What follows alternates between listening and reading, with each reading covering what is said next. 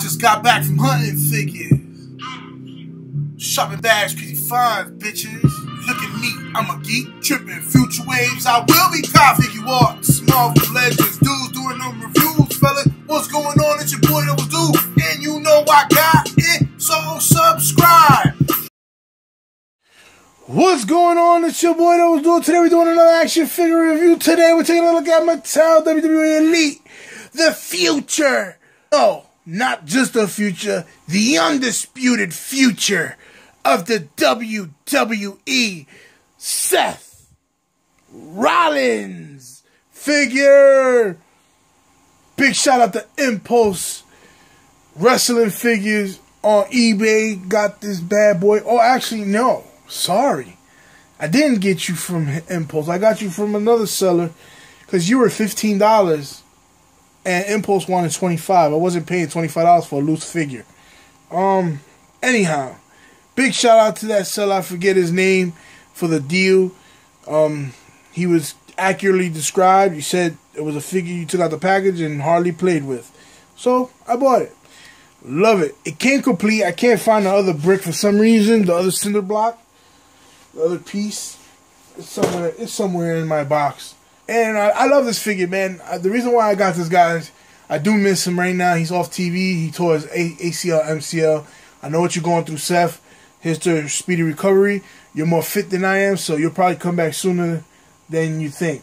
Read reports that he is actually expected to come back sooner, which is a good thing because there's not a lot of viable superstars on WWE TV right now.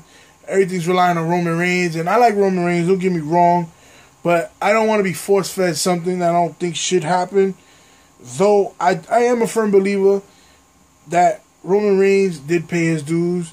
He does deserve the WWE title. But right now, my favorite is him, Seth Rollins. This guy really reminds me, in some ways, of CM Punk, as far as it goes on the mic and drawing some heat from the crowd. His wrestling style is phenomenal. It's kind of like Daniel Bryan, who we just recently lost to retirement. And he's a well-talented guy, man. I saw some of his matches when he was in Ring of Honor and the independent circuit, and I was really blown away. And sad to see how limited these guys become once they come to the WWE. You know, they're told not to do a lot of these moves, which is understandable. He comes with nice accessories. He came with, like I said, the 2 cinder blocks. He comes with his vest, which is nice, rubberized material, very soft. It's not nearly the equivalent of like maybe one of the T-shirts, the not the cloth ones, the plastic ones, or one of those trench coats. This is actually more flexible and softer, but we'll get into it down into the review. He comes with a Money in the Bank suitcase. This is actually the Elite 37 release, I believe. This is not the Toys R Us WrestleMania exclusive that comes with just the Money in the Bank and this WWE title. This I got from Impulse Wrestling. They only wanted $9. I didn't mind paying it. I do want to get that WrestleMania Seth Rollins. I missed out on it.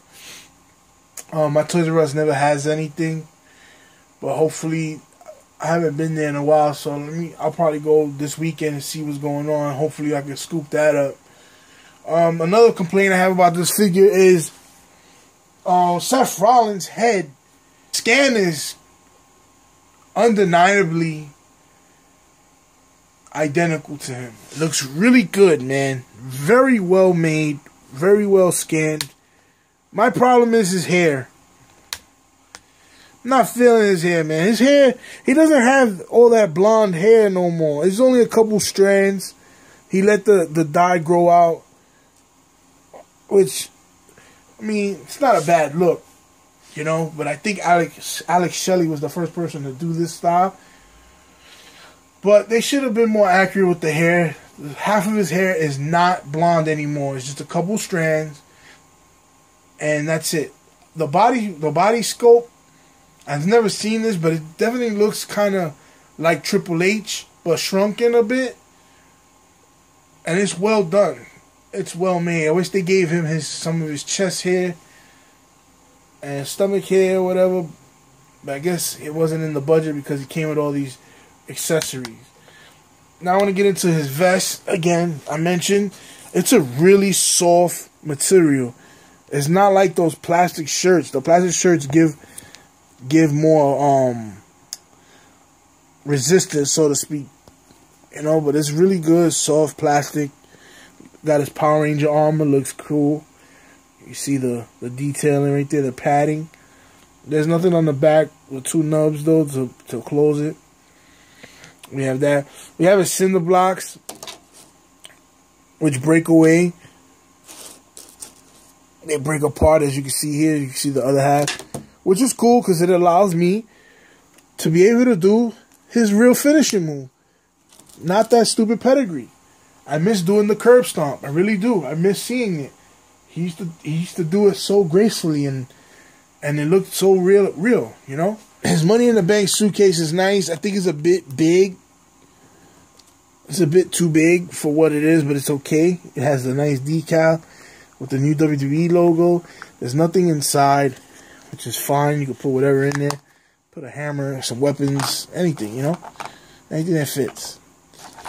And then, let's take a look at him, man. He got his gray tights with his silver Seth Rollins logo with the black lines. The WrestleMania is black tights with gold trim. I hope we get a SummerSlam Seth Rollins, the all white, looking like the White Ranger.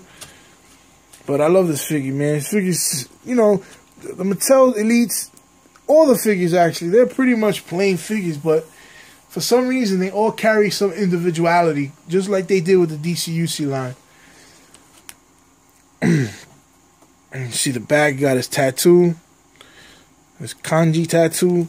Then his articulation, of course. His head does go back a bit, looks down a little bit, side to side, ball joint in the shoulders, bicep swivel, single joint in the elbow, wrist swivel, hinge, so he goes back and forward. He has an ab crunch, waist swivel, his legs go out a lot, upper thigh swivel, double jointed knee, boot swivel, and his ankle pivots down in front. He got a little rocker. Now, what I like about this figure is, unlike a lot of the WWE Elites, you get the full use of his joints.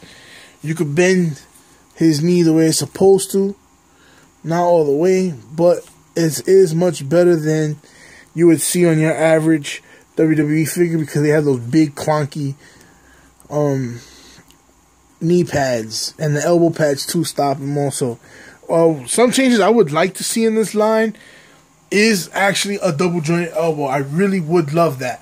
It would be really good as far as posing, you know, doing some figure posing, action figure posing, that hobby that's been getting some mainstream media pickup. You know, some pictures so you can get them into proper submission holds and stuff like that. That'd be great. He fell. That'd be great if we could get some of that. And that's about it about this figure. He's really well made. I'm happy to get him, have him. I'm hoping to get the WrestleMania one, even though I already have it, the belt. But I just like the different look, the black tights with the gold trim. So I got some Daniel Bryan's on the way. I got his last Elite figure with the Yes shirt, and I have the one when he won the world title, I believe, when he had his short hair, but the beard started to grow. I got those on the way from Ringside Collectibles. But that's the review on this guy. But he is the Undisputed Future. Here's to, again, a speedy recovery, because I miss you on WWE TV. I want you back, and hopefully you'll be better as ever.